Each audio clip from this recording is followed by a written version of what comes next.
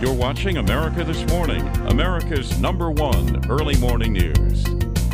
And one of the nation's top war correspondents has died while covering the uprising there in Syria. Anthony Shadid was a Pulitzer Prize-winning reporter for the New York Times. Shadid and a photographer had slipped into Syria across the border from Turkey with help from guides on horseback. Shadid apparently suffered an allergic reaction to the horses and then died of an asthma attack. His photographer carried his body back into Turkey.